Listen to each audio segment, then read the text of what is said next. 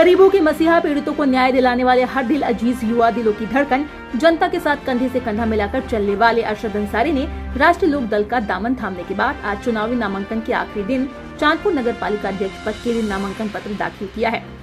चांदपुर नगर की पूर्व चेयरमैन फहमीदा बेगम के होनहार पुत्र अरशद अंसारी ने चुनावी नामांकन के आखिरी दिन राष्ट्रीय लोक दल से चांदपुर नगर पालिका अध्यक्ष पद के लिए नामांकन पत्र दाखिल किया है। आपको बता दें, अरशद अंसारी एक युवा है और जनता उन्हें पसंद भी करती है।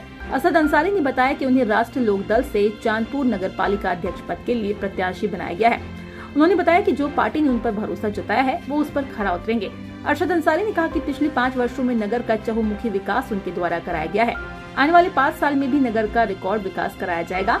उन्होंने बताया पहले से ज्यादा वोटों से वो जीत दर्ज कराएंगे। आपको बता दें, पिछले 5 वर्षों में अरशद अंसारी नगर में सड़कों का जाल, नाले बनवाकर उन्होंने जनता का दिल जीतने का काम किया। आने वाले समय में उन्हें एक बार फिर जनता नगर का चेयरमैन बनाने के लिए बेताब नजर आ रही है।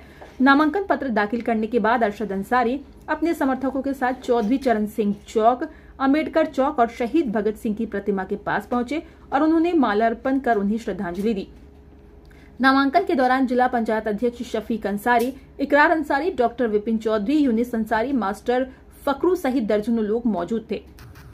क्या नाम है आपका? और आज आप मोहम्मद अरशद अंसारी, राष्ट्रीय लोक दल के प्रत्याशी, चांदपुर नगर पालिका परिषद से। नामांकन आपका हो चुका है? अल्हम्दुलिल्लाह नामांकन हो चुका है और पिछले 5 साल भी माता जी चेयरमैन थी। चांदपुर के विकास में अल्हम्दुलिल्लाह 4 चांद लगाए थे और इस बार उससे दुगने चांद लगाना है और भाईचारे की, प्यार मोहब्बत की और विकास की राजनीति हम करते हैं। पिछले 5 सालों में उसी का सबूत दिया है और आगे भी उसी को हम बढ़ावा देंगे, उसी को मजबूत करेंगे। पहले आप तो समाजवादी से चुनाव लड़े थे, अब राष्ट्रीय लोक दल से लड़े थे, इसका कितना बेनिफिट? देखिए, जैन जी ने हमारे ऊपर विश्वास जताया है और जैन जी पश्चिमी उत्तर प्रदेश के बहुत मजबूत नेता है, बल्कि सबसे बड़े पश्चिमी उत्तर प्रदेश के नेता जैन जी ही है।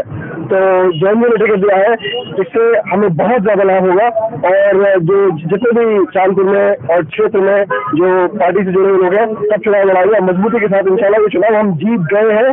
पार्टी में आने के लिए हम ये चुनाव जीत गए हैं।